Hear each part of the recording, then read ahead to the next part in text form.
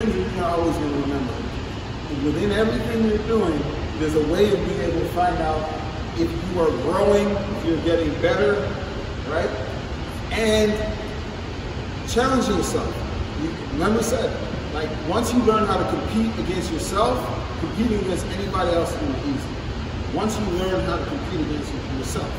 So right now in the gym, the highest we got is 6 in a row. Those of you who haven't got to 3 in a row yet, like, come on.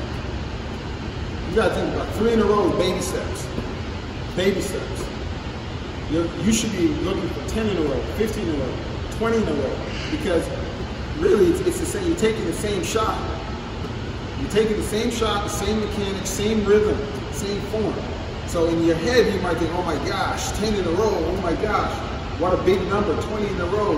But when you really, really think about it, if you're repeating the same thing over and over again, same mechanics, same form, why can't you get 10 in a row?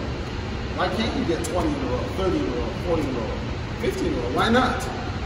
It's all mechanics, right? It's all repeating the same motion over and over, same rhythm, same rhythm. So don't ever be satisfied with making one shot every now and then missing and maybe making 2 in a row. Come on, man. That's baby food. Go get that 10 in a row. Go get that 20 in a row. Fix your rhythm, fix your mechanics to allow you to be able to do that. Keep challenging yourself. Keep trying to grow. All right?